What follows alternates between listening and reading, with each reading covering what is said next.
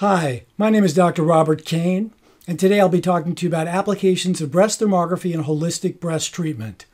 I'm a practicing thermographer in Redwood City, California, and I interpret many breast thermograms.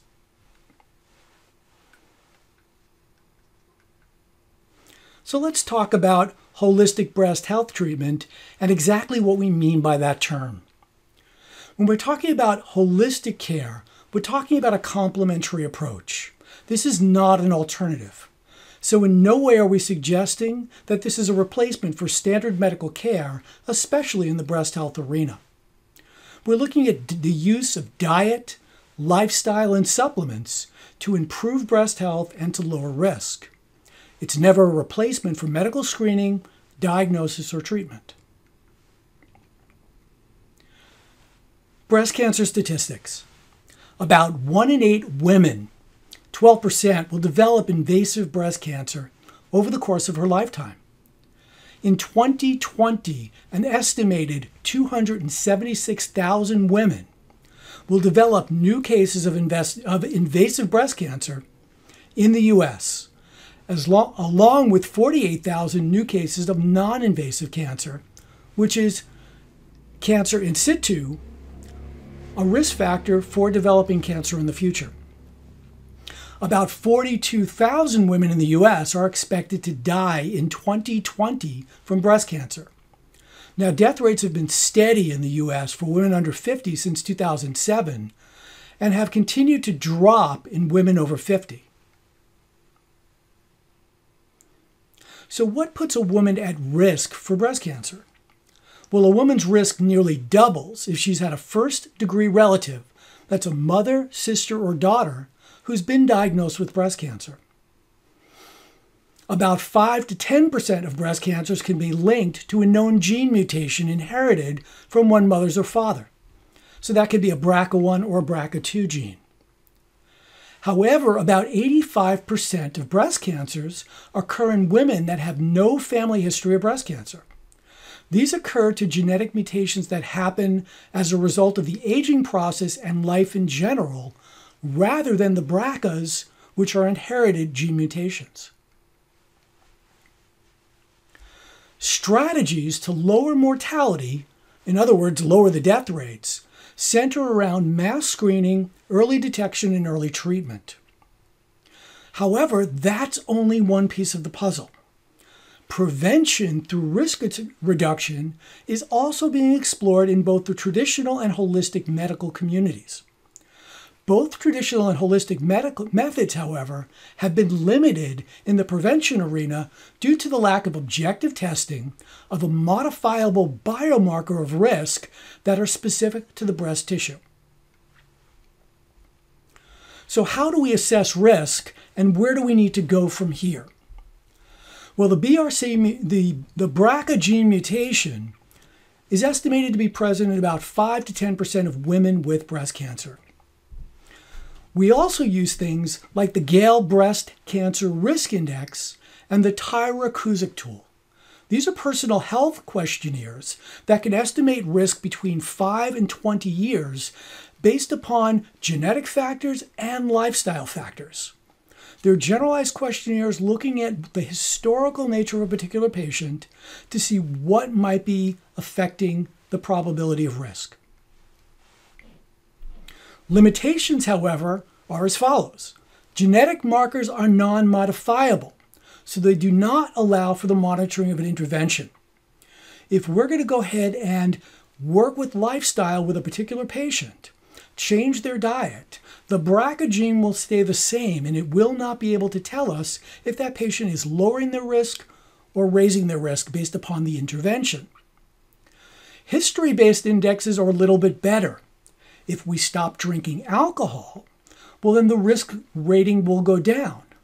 But this is a blunt instrument, because the question becomes how much did it go down? Are we actually measuring it? In the case of the history-based indexes, we're really just using an estimation based upon statistical probability of that risk factor. So let's enter thermography, a biomarker of breast cancer risk. Now, what we mean by a biomarker is something measured in the patient's physiology that will allow us to see how that physiology is responding to an intervention. We can take a before reading and we can take an after reading. So breast thermography is very unique. It can establish an unusual vascular and warming pattern in the breast that are actually associated with higher risk for cancer. The patterns are an expression of breast physiology, and they can change as the physiology changes, making it a breast-specific biomarker. Follow-up thermography can be performed as needed without concern of harmful side effects. Thermography simply measures the infrared energy coming from the body because heat is discharged in the form of infrared energy.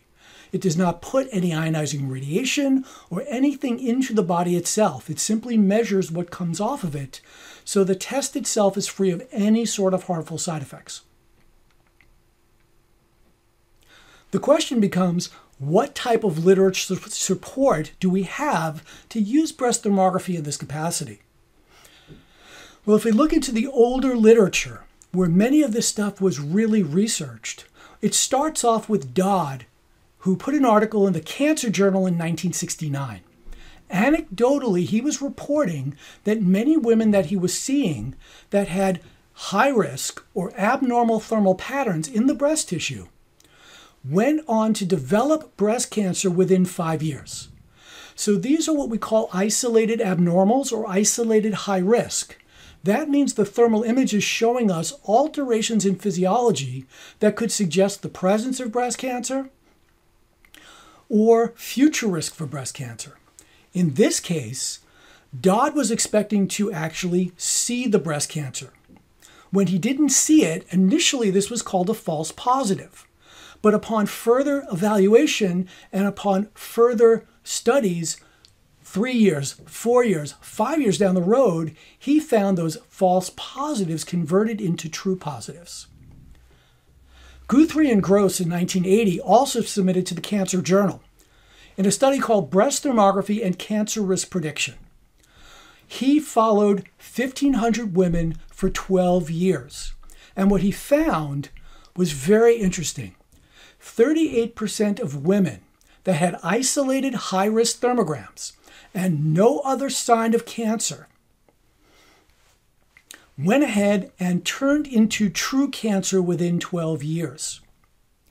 Now, 44% of women that had benign mastopathy, some sort of fibrocystic lesion, some sort of benign mastopathy going on in the breast tissue, not a complete normal, but certainly not an abnormal, that had a high-risk thermogram. These are women that also had normal mammograms, normal physical breast examinations. They went ahead and developed into true cancer 44% of the time. These were big statistics with very large sample studies. A smaller version of this study was submitted in 1981 in Long-Term Assessment of Breast Health by Thermal Imaging. 137 women were watched over a period of 5 years. And what he noticed was 33% of the normal group, no mastopathy whatsoever, went ahead and developed into cancer within those 5 years. 41% in the benign mastopathy group went ahead and converted into cancer within that time frame. Now, it's interesting to note that what's interesting to note is that women that did not convert women that converted did not improve or resolve. So these are high-risk thermograms that went unchanged or got worse. They did not get better and go down to a lower risk rating. The non-converters all resolved within 2 years to a more lower risk, more normal state of breast physiology. In Almaric in Biomedical Thermology, which was a compilation of many thermographic studies over the years, followed 72 patients with a 1 to 8 year follow-up with isolated thermographic abnormalities. His conclusion was thermography was the highest risk marker for future development of breast cancer. Spitalier in Thermal Assessment of Breast Health looked at 1,400 patients over 5 years. He saw a 26% conversion rate. Criticism of the data really came in the form of a radiology criticism with Dr. Sickles. And this interaction was documented in Biomedical Thermology. It was a question-answer roundtable discussion, and Dr. Sickles presented a paper just prior to the roundtable discussion talking about his criticism of the data. His biggest criticism of the data was that these were all retrospective studies. There was no randomization, there was no control. This was simply looking at people that came in. He would have preferred a prospective study, which is considered more of the gold standard back then as it is now. As the discussion evolved, doctors that not only worked on this paper, but other doctors posed the question that while we understand the nature of why a prospective study would be desirable in this situation, did he really feel that without the prospective study that these other studies were invalid? Given the large population, the large sample sizes, and also the extensive follow-up up to 12 years. Dr. Sickles in this interaction confirmed that while he was interested in having the prospective studies, it was more so to gain additional credibility with radiologists that were more skeptical and wanted a higher level of data. He agreed, however, that the information was actionable and indeed compelling, that doctors should be willing to work with this data right now to see if they could do a better job in terms of identifying risk. So let's talk about breast thermography and monitoring those physiological responses to holistic treatment. When we're talking holistic treatment, again, this is complementary. So this is happening while medical management is going on. If somebody comes in with a high-risk thermogram, they are sent for medical follow-up to make sure that cancer is not present right now. This is very important because often holistic care gets categorized with alternative care, where people are positioning one or the other. We either do medicine or we do something holistic. What we're talking about for the purposes of these studies is a joint effort. We use the medical diagnostic procedures using trained medical specialists that work with the breasts, and then the holistic practitioners are working within those parameters to affect lifestyle, diet, and nutrition in order to change the physiology and attempt to lower risk when appropriate. The modifiable risk factors include dietary status, exercise status, tobacco alcohol usage, optimizing weight, and mitigating exogenous estrogen and progestins. That's birth control pills or hormone replacement therapy. Holistic treatment takes this to the next step. It also looks at the effect of reducing inflammation on the overall risk, improving immune response to be able to, for the body's natural ability to fight cancer at the cellular level, and also optimize female hormone balance and metabolism, since the metabolism and the balance could also pose a risk factor. So let's look at some case studies. This is a 39-year-old female. As we look at the initial study, we're looking at a fairly vascular breast, but we could certainly see much more vasculature happening here on the right breast. If we go to the color images, we can see it's quite a bit warmer, and the areas include the nipple and areola. The nipple is 1.8 degrees Celsius, and based upon our reference ranges, that exceeds it. That's also true with the areola at 2.2 degrees Celsius and the inferior medial quadrant vascularity that's noted at 2.2 degrees Celsius. Here's that vascularity that we're looking at, and we can see the green warm versus the blue cold. Now, after intervention, this was a 6-month diet and weight loss intervention, the patient started to show normalization of these values. If we look at it here, we're still seeing a fair amount of vasculature when compared to the left side of the breast. However, we notice that a lot of these warm markings are cooler, and we're seeing greater symmetry from side to side. Our nipple temperature went from 1.8 degrees Celsius to 0.8, and the areola went from 2.2 to 1.35. These are significant changes, and in that sense, we have two major risk factors in our grading scale that will allow us to lower the risk rating. The inferior medial quadrant vasculature, while it's still present, it's still outside the normal range. However, it's approaching the upper limit of normal, which would be 1 degree Celsius. Our TH5 thermogram went to a TH3, and a grading system that has 1 as the lower risk and 5 as the highest risk. Case study number 2 is a woman that discontinued Premarin. There was a time when Premarin was being looked at in the Women's Health Initiative study, and what they were finding was exogenous estrogen with progestins could actually be a risk factor for increasing cancer risk in a woman. So she was interested in safely getting off Premarin. She was on it simply for symptomatic relief. She went to see a natural practitioner who decided to try to intervene with chasteberry, which is a natural estrogen mimicker, but more of an adaptogen. It's a lighter effect with estrogen. What we noticed was as follows. This was the image when she was on Premarin. And when she was on Premarin, notice there's this vascular marking in the lower surface right here. She discontinues Premarin and goes on chasteberry. Notice how that marking is fading and almost gone in this area right here. Certainly, we are looking at a much healthier situation with the breast. This is a TH3 medium risk rating that's went down to a TH2. Case study number 3 looks at various holistic interventions. These were targeting inflammation, breast health, and hormonal balance in a period of 6-month intervals. The initial one that we're looking at is the starter one. Overall, it looks fairly symmetrical. However, if we look a little closer, we see we've got some lower inner quadrant vascular warming going on right here. And we do have some changes on the nipple coming in on the right side. As we go ahead and look in these 6-month intervals, the right nipple warming starts to fade in TH3. It's 6 months. And then when we go to 12 months here, we're noticing that both breasts are significantly cooler.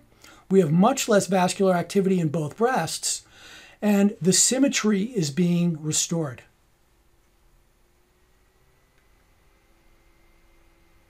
Holistic chemoprevention is an approach that's been happening now since, I'd say the mid-2000s, when doctors started to discover that they can alter and influence the estrogen breakdown metabolic pathway through the use of cruciferous vegetable extracts. The two most widely used are one called indole-3-carbinol and the second called diindolylmethane, or abbreviated simply as DIM. What we're trying to do here is that when estrogen is broken down, it can go to either the 2,16 or 4-hydroxy form. And depending on which form it actually goes to, we could be looking at very safe, easy to metabolize metabolites, or we could be talking at ones that are frankly carcinogenic. So here's case study number 1 with a 6-month indole-3-carbinol intervention.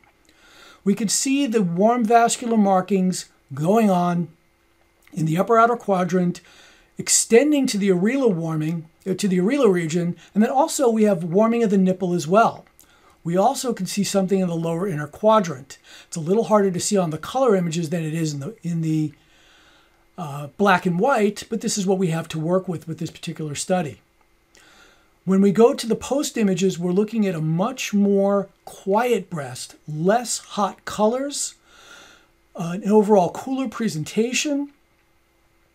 And while we're not seeing and while we're still seeing some asymmetry going here, the temperature differences between breasts that we use in our risk rating scale have all reduced to the point where there were no more significant ones.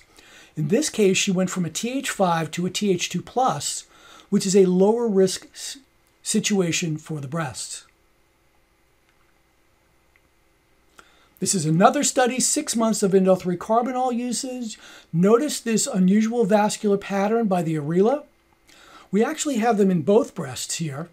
One's by this side and then the other's this tortuous marking here. You can see it on the color images coming down here. But when we go to case study number 2, notice how this marking is fading and nearly resolved.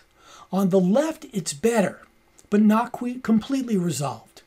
So the right breast actually went from a TH3 to a TH2, while the left did not change risk ratings. We're certainly seeing improvement in the overall vasculature. Case study number 3 is a combination approach. This is indole 3-carbinol, DIM, and iodine in a woman with in situ carcinoma. She was diagnosed with a high-grade DCIS at the 10 o'clock position.